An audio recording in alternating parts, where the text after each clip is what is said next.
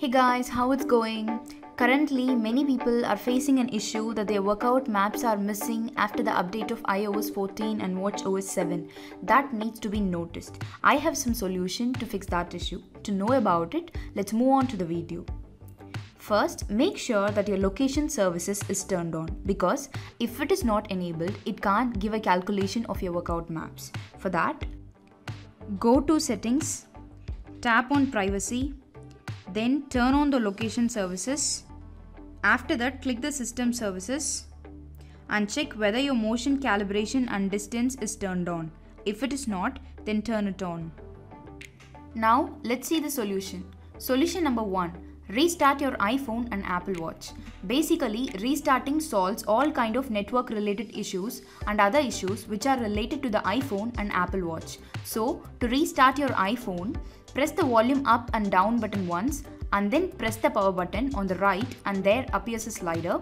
Swipe the slider to the right, press the power button again until the Apple logo appears to switch on the phone. Your phone is restarted now.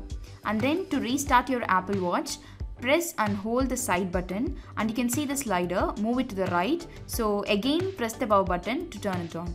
Solution number 2.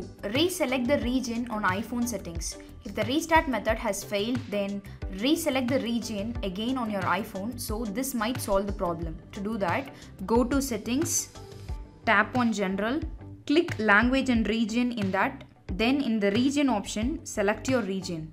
Now check whether your workout maps appears or not. Solution number 3. Unpair and repair your Apple Watch from your iPhone. Keep your iPhone and Apple Watch next to each other. Open the Watch app on your iPhone. Then go to My Watch in that and select your watch. You should tap the info icon beside your Apple Watch. Then tap Unpair Apple Watch. There appears a pop-up. So again select Unpair to complete the process.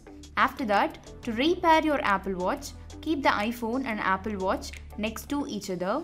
A message will appear on your iPhone starting with use your iPhone to set up this Apple Watch. In that, click continue. After that, tap start pairing. That's all guys. So try it out and tell me if you have any other suggestions in the comments below. Thanks for watching the video and keep supporting iPhonetopics.com.